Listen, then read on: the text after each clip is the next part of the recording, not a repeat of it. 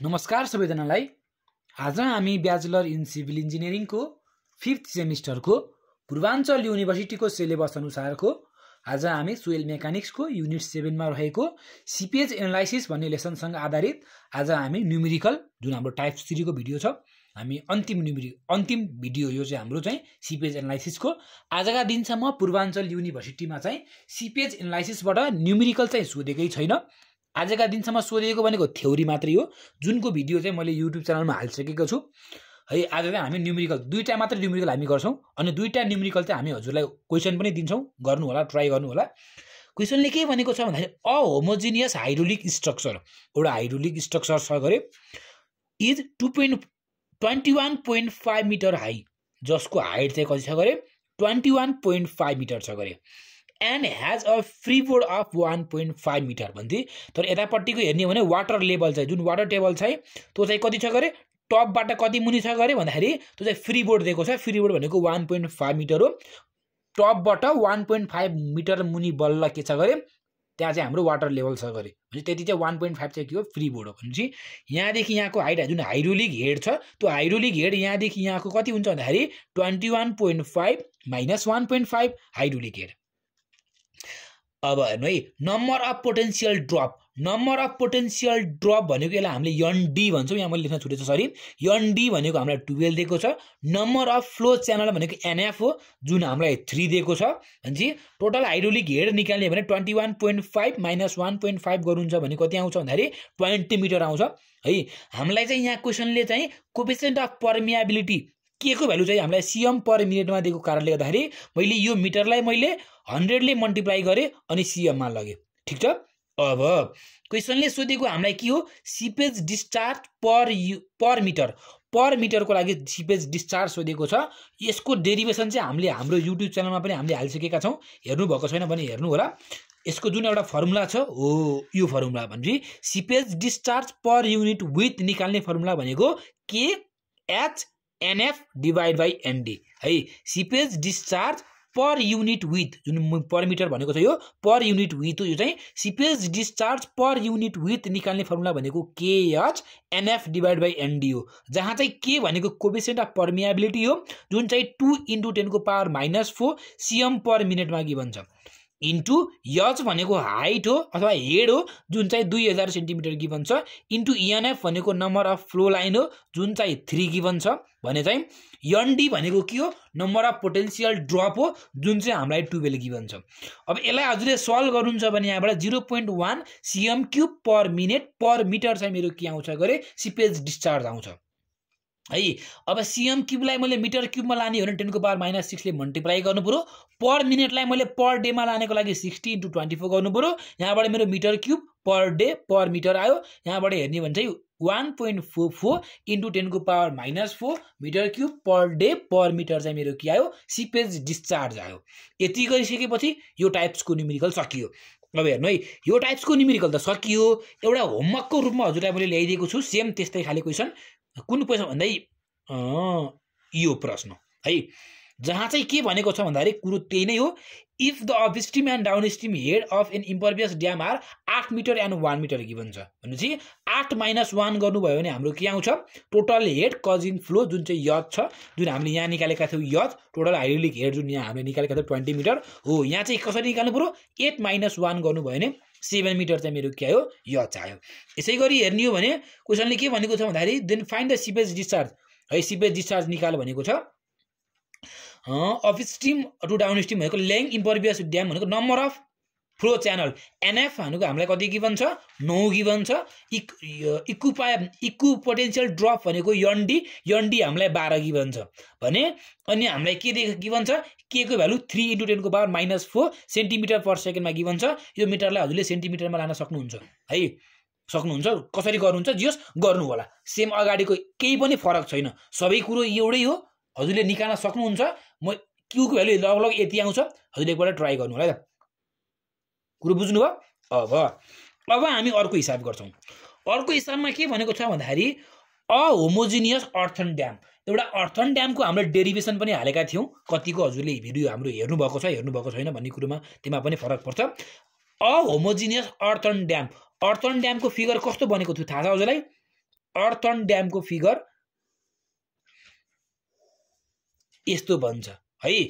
अनि क्वेसनले गिभन भयो top with भनेको 6 मिटर गिभन छ, यो भनेको हामीलाई 6 मिटर गिभन छ, हाइट 42 तलदेखि माथिसम्मको हाइट यो लेभलदेखि यो लेभलसम्मको हाइट जुन चाहिँ हामीलाई क्वेसनले कति गिभन छ 42 मिटर गिभन छ। साइड स्लोप गिभन छ, अप स्ट्रिमको साइड स्लोप भनेको यो भनेको हाम्रो अप स्ट्रिम हो, साइड स्लोप भनेको 3:1 गिभन छ भने यो भनेको डाउन स्ट्रिम हो, डाउन स्ट्रिमको साइड स्लोप गिभन छ। जहिले पनि 1 भनेको के हुन्छ भर्टिकल हुन्छ, 1 भर्टिकल 3 होराइजन्टल, एमा 1 भर्टिकल 4 होराइजन्टल। यहाँसम्म ठिक छ, क्वेसन हामीले यहाँसम्म पढिसक्यौँ। अब बाँकी क्वेसन पढौँ। रेस्पेक्टिभली भनेको छ the freeboard is 2 metre, 2 metre freeboard दिनु भनेको हाम्रो वाटर टेबल चाहिँ यहाँ हुनु हो हैन र, 2 मिटर फ्रीबोर्ड दिनु भनेको हाम्रो वाटर टेबल चाहिँ यहाँ हुनु हो भनेपछि यहाँदेखि यहाँ चाहिँ हाम्रो कति दिनु हो 2 मिटर गिभन दिनु हो भनेपछि हाम्रो यहाँदेखि यहाँसम्मको हाइट जुनलाई हामीले स्मल यसले डिनोट गर्छौँ यो कति हो 42 - 2 गर्नुहुन्छ भने 40 मिटर चाहिँ मेरो यो हाइट आयो। ठिक छ। अब यहाँ सुन्नु है त, मैले यो पोइन्टबाट यसरी भर्टिकल लाइन ताने यो पोइन्टमा आए। ठिक छ है। अब हामी अब एउटा कुरा सुन्नु है त, अब के हुन्छ भन्दाखेरि अब यहाँबाट पानी सुरुमा सिधै कर्भ बनेर जाँदैन।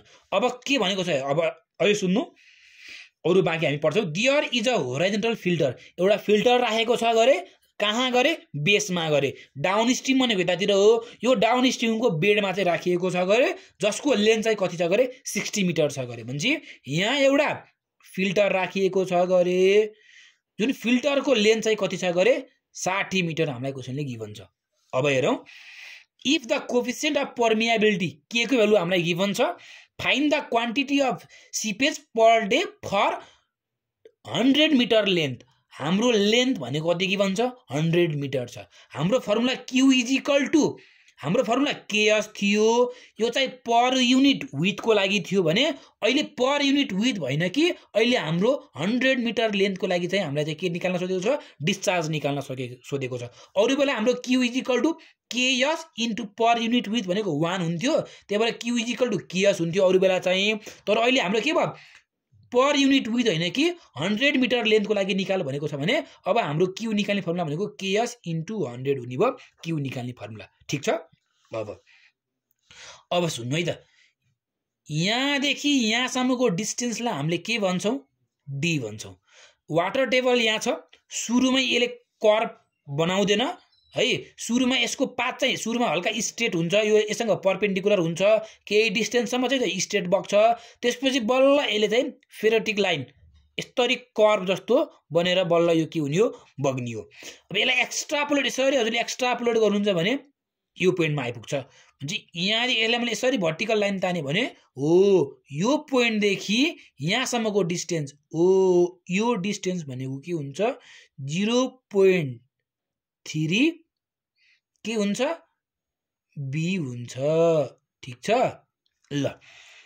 अनि हजुरको जुन यो बाहिरको पोइन्ट छ हो यो पोइन्टदेखि यसको माथि जस्ट माथिसम्म हो यो डिस्टेन्स चाहिँ कति हुन्छ गरे बी हुन्छ। यहाँसम्म हजुर क्लियर हुनुहुन्छ हो। यही फिगर मैले यहाँ बनाएको, अरू केही पनि छैन, जे मैले यहाँ बनाएँ फिगर त्यही फिगर पनि मेरो यहाँ बनेको। अब हेर्नु, अब एउटा कुरा सुन्नु है, हाम्रो यो के हो, यो भनेको हाम्रो अप स्ट्रिम हो, यसलाई हामीले अप स्ट्रिम भन्छौँ, यतापट्टि हाम्रो के हो डाउन स्ट्रिम हो। अब एउटा कुरा सुन्नु है, अप स्ट्रिममा के छ 1 भर्टिकल जाँदाखेरि 3 होराइजन्टल जान्छ गरे भनेपछि यहाँदेखि एउटा कुरा सुन्नु है, मैले राम्रोसँग भन्छु किनकि मैले एकचोटि कपीमा लेखिसकेपछि फेरि यसलाई अन्डु गर्न त मिल्दैन, अन्डु गर्न मिल्दैन नि त ल्यापटप त होइन, त्यही भएर एकचोटि मैले किरिसकेपछि यो केरै हुन्छ। त्यही भएर ध्यान दिएर हजुरले एकपल्ट सुनिदिनु होला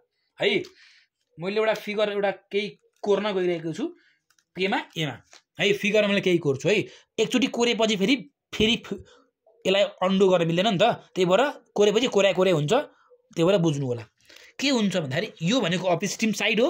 अपस्ट्रिम साइडमा 1 मिटर भर्टिकल जाँदाखेरि 3 मिटर होराइजन्टल जान्छ अरे भनेपछि अपस्ट्रिम साइडमै 40 मिटर भर्टिकल जाँदा हेर्नु है 1 मिटर भर्टिकल जाँदाखेरि 3 मिटर होराइजन्टल हुन्छ भने अपस्ट्रिममा यो त 40 मिटर हो। 40 मिटर भर्टिकल जाँदाखेरि 40 मिटर भर्टिकल जाँदाखेरि यहाँदेखि यहाँ भनेको होराइजन्टल, यहाँदेखि यहाँ भनेको बी हो कि होइन? हेर्नु ल, ध्यान दिनु है। 40 मिटर भर्टिकल जाँदाखेरि कति मिटर होराइजन्टल जाने भयो? 1 मिटर भर्टिकल जाँदाखेरि यसको त्रिबल होराइजन्टल जान्थ्यो भने 40 मिटर भर्टिकल जाँदाखेरि 40 को त्रिबल के जाने भयो? होराइजन्टल जाने भयो। भनेपछि यहाँबाट हजुरले यो बी को भ्यालु हेर्नुहुन्छ भने बी कति हुने भयो? यहाँदेखि यहाँ त बी हो, बी इज इक्वल टु कति हुने भयो? 3 × 40 गरेर के आयो? 120 मिटर आयो। आयो कि आएन? 1 मिटर जाँदाखेरि 3 मिटर हो भने 40 मिटर जाँदाखेरि 40 × 3 भनेको 120 मिटर मेरो के आयो? यहाँदेखि यहाँको मेरो बी को भ्यालु आयो। मैले एकचोटि केरेपछि फेरि अन्डो गर्न मिल्दैन भनेको थिएँ, केरै भयो। बुझ्नुभयो कि बुझ्नु भएन? यही हो। अब हजुरले अब यो डाउन स्ट्रिममा आयो। डाउन स्ट्रिममा यहाँदेखि यहाँसम्मको हाइट जुन यो लेभल छ, यहाँसम्मको हाइट, यहाँदेखि यहाँसम्मको हाइट भनेको कति हो? 42 मिटर हो। 42। अब हेर्नु, डाउन स्ट्रिममा 1 मिटर भर्टिकल जाँदाखेरि 4 मिटर होराइजन्टल जान्छ भने यहाँदेखि यहाँ 42 मिटर होराइजन्टल जाँदाखेरि भर्टिकल जाँदाखेरि होराइजन्टल कति जाने भयो? यहाँदेखि यहाँ 42 × 4 जाने भयो। यही होइन? अबको हाम्रो काम भनेको सुन्नु है, अबको हाम्रो काम भनेको के निकाल्ने हो? डी निकाल्ने। अब डी निकाल्नको लागि म फर्मुला बनाउँछु। डी इज इक्वल टु यो डी हो। यहाँदेखि यहाँसम्मको मैले भ्यालु निकाल्नको लागि म के गर्छु? यहाँदेखि यहाँसम्मको मेरो बी हो, मैले बी प्लस, अब हेर्नु है, अब फेरि ध्यान दिनु है, यहाँ ध्यान दिनु पर्यो। यो इन्क्लाइन्ड हो, यहाँबाट मैले यसरी भर्टिकल लाइन ताने, यहाँबाट मैले होराइजन्टल लाइन ताने भनेपछि यहाँदेखि यहाँ त मेरो 2 हो, होइन र? किनकि 2 त हाम्रो फ्री बोर्ड हो, त्यही भएर यहाँदेखि यहाँ 2 भयो। 1 भर्टिकल जाँदाखेरि 3 होराइजन्टल जान्छ भने 2 भर्टिकल जाँदाखेरि यहाँदेखि यहाँ होराइजन्टल कति जाने भयो? 6 जाने भयो। जाने भयो कि जाने भएन? जाने भयो नि त। 1 भर्टिकल जाँदाखेरि 3 होराइजन्टल जान्छ भने 2 भर्टिकल जाँदाखेरि यहाँदेखि यहाँ कति जाने भयो? 6 जाने भयो। यो पोइन्ट भनेको यसकै तल हो। अब मेरो डी निकाल्दैछु है। मैले डी निकाल्नको लागि यहाँदेखि यहाँ बीमा अब मैले कति जोड्नु पर्यो? यो डिस्टेन्स। मेरो यो डिस्टेन्स कति भयो? अब हेर्ने हो भने बीमा मैले यो डिस्टेन्स जोड्नु पर्यो। यो डिस्टेन्स भनेको कति हो? 6 मिटर हो, होइन र? है, बी प्लस 6 मिटर प्लस यहाँदेखि यहाँसम्म कति हो? 6 मिटर। 6 मिटर प्लस यहाँदेखि यहाँ कति हो? 42 × 4 हो। म कहाँ पुगे? म यहाँदेखि यहाँसम्म पुगे कि पुगेन? यहाँदेखि यहाँ बी, यहाँदेखि यहाँ 6, यहाँदेखि यहाँ 6, यहाँदेखि यहाँ 42 × 4 गरेर म योदेखि यो डिस्टेन्स पुरा गरेँ। मलाई छैन त यहाँदेखि यहाँसम्मको हो। म यहाँसम्म आइसकेपछि म अब के गर्नु पर्यो? यो 60 डिस्टेन्स, यो जुन 60 छ, यो मैले 60 अब मैले घटाइदिएँ भने मेरो डी को भ्यालु आयो कि आएन? आयो। मेरो बी कति छ? मेरो बी भनेको कति छ भन्दाखेरि कति छ मेरो बी को भ्यालु? अब हेर्नु है, अब मेरो बी को भ्यालु कति छ भन्दाखेरि मैले निकालेको छु 120 निकालेको छु। 120 प्लस 6 प्लस 6 प्लस 42 × 4, 42 × 4 168 माइनस 60 मैले गर्छु भने मेरो भ्यालु कति आउँछ? 120 plus 6 plus 6 plus 6 plus 168 minus 60 गर्यो भने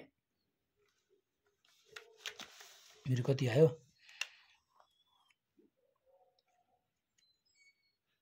ए मेरो डी त कहाँ? डी त मेरो यहाँदेखि पो हो त डी त है। मेरो डी त यहाँदेखि भ्यालु पो मेरो डी हो त। यो डी हो। मैले डी गर्नको लागि मैले यहाँ बी जोड्ने होइन, मैले यहाँ मेरो डी त यहाँदेखि डी हो। फेरि कहाँ बुझाएँ त मैले? फेरि यो चाहिँ मेरो डी हो के यहाँदेखि चाहिँ डी सुरु हुन्छ भने चाहिँ मैले बी होइन कि मैले 0.3 बी चाहिँ मैले गर्नु पर्यो किनकि यहाँदेखि यहाँ पुग्नु पर्यो नि त मैले बी नभएर यहाँ मैले 0.3 मैले बी गर्नु पर्यो भनेको 0.3 इन्टु 120 गर्नु पर्यो बल्ल आउँछ 0.3 इन्टु 120 मैले फेरि फिगरै नहेरिकन गरेछु क्या कन्फिडेन्सका साथ प्लस 168 माइनस 60 बल्ल 156 आउँछ क्या 156 डी भनेको त हाम्रो के भन्दाखेरि यहाँदेखिको डिस्टेन्स चाहिँ हाम्रो डी हो के यो डिस्टेन्स हामीले डिराइभ पनि गरेका थियौँ नि है डिराइभमा हेर्नुहुन्छ भने यहाँ हेर्नु है कहाँ थियो डिराइभ अब फेरि डिराइभमा डी भनेको यो पोइन्ट देखियो नि त मैले बी प्लस गरेछु के बी होइन कि 0.3 बी गर्नुपर्ने हो मैले त्यहाँ सरी यसको लागि है यहाँ भने चाहिँ मैले किन बरु 0.3 बी प्लस यो 3 2 6 भनेको यो के हो यो 6 लेख्नलाई मैले 3 2 6 गरेँ के बुझ्न सजिलो हुँदैन प्लस 6 प्लस 42 इन्टु 4 माइनस 60 गरेँ यहाँबाट मेरो डी 156 आयो अब मेरो डी 156 आउँछ भने यो डिराइभ हेर्नु यो डिराइभमा हेर्ने हो भने मैले के निकालेको छु भन्दाखेरि यो डिराइभमा हजुरले हेर्नुहुन्छ भने यस इजिकल टु मेरो यस निकाल्ने फर्मुला किनकि मेरो डिस्चार्ज क्यू भनेको के हो मेरो डिस्चार्ज क्यू भनेको के यस इन्टु 100 हो त्यही भएर मेरो यस निकाल्ने फर्मुला भनेको under root D square plus H square minus D हो है भनेपछि डी भनेको 156 को स्क्वायर प्लस यच भनेको 40 को स्क्वायर माइनस डी भनेको 156 गरे यहाँबाट 5.04 मिटर मेरो के आयो यस आयो अब मैले सिपेज डिस्चार्ज निकाल्न पर्यो त्यसको लागि फर्मुला भनेको केएस इन्टु 100 गर्नु पर्यो के भनेको हामीलाई केमा गिभन छ भन्दाखेरि एमएम मा गिभन छ एमएम मा गिभन छ भने एमएम लाई मैले केमा लानु पर्यो गरे 10 को पावर -3 ले मल्टिप्लाई गर्दा मैले केमा लगे मिटरमा लगे है यहाँबाट मेरो के आयो मिटर क्यूब पर सेकेन्डमा आयो तर हामीलाई चाहिने क्वेशनले के भनेको छ पर डे मा निकाल भनेको छ त्यही भएर के हो पर डे मा निकाल्नको लागि सेकेन्डलाई 60 ले मल्टिप्लाई गरे मिनेटमा 60 ले मल्टिप्लाई गरे आवरमा 24 ले मल्टिप्लाई गरे डेमा गयो भनेपछि यहाँबाट मेरो के आयो 3919.104 मिटर क्यूब पर डे मेरो के आयो मेरो सिपेज डिस्चार्ज आयो यति गरिसकेपछि यो टाइप्सको न्युमेरिकल पनि सकियो अघि म यहाँ झुकेछु है यहाँ चाहिँ ख्याल गर्नु होला यो हाम्रो डी भनेको चाहिँ यो पोइन्ट देखिको डिस्टेन्स हो डी चाहिँ यहाँबाट होइन त्यही भएर हामी चाहिँ हाम्रो यहाँबाटको डिस्टेन्स हो भने अघि हामीले बी जोडेको थियो भने बी होइन कि 0.3 बी प्लस यहाँदेखि यहाँ 6 प्लस यहाँदेखि यहाँ 6 प्लस यहाँदेखि यहाँसम्म 42 इन्टु 4 माइनस 60 गर्नु पर्यो ठीक छ कहिलेकाहीँ त्यस्तो हुन्छ अब सेम क्वेसन चाहिँ सेम हो तर सबै गिभन छ हामीलाई अप स्ट्रिम र डाउन स्ट्रिमको अहिले यो केसको लागि के भयो सेम दियो यसको लागि चाहिँ हाम्रो अप स्ट्रिम र डाउन स्ट्रिमको लागि फरक स्लोप दिएको थियो भने अब यसको लागि अप स्ट्रिम र डाउन स्ट्रिमको लागि सेम दियो तर क्वेशनले के गिभन भएन भन्दाखेरि एमा चाहिँ 100 मिटर लेन्थ गिभन भएन भने 100 मिटर लेन्थ गिभन भएन भने हामीले पर युनिट लेन्थको लागि निकाल्न पर्यो अरु सेम हो यो हिसाबको लागि अरु सेम हो तरिका तर यहाँ चाहिँ 100 ले मल्टिप्लाई गर्न पाइएन पर युनिट विथको लागि निकाल्ने हो भने क्यू इजिकल टु के एस मात्रै हजुरले गर्नु पर्यो क्यू इजिकल टु के एस गर्नु पर्यो क्यू इजिकल टु के एस गरेर यहाँबाट हिसाब हजुरले निकाल्न सक्नुहुन्छ एकपल्ट ट्राई गर्नु होला है त भनेपछि यति गरिसकेपछि हाम्रो यो सिपेज फ्लो के सिपेज एनालाइसिसको हिसाब पनि सकियो आजका दिनसम्म सोधेको चाहिँ छैन पूर्वाञ्चलमा तर यति दुईटा चाहिँ मैले गराइदिएँ बाँकी पनि मैले अब टाइम भ्याएँ भने बाँकी पनि सिपेज एनालाइसिससँग के हुन्छ न्युमेरिकलहरू लिएर म छिटै नै उपस्थित हुनेछु त्यति बेलसम्मलाई गुड बाई टेक केयर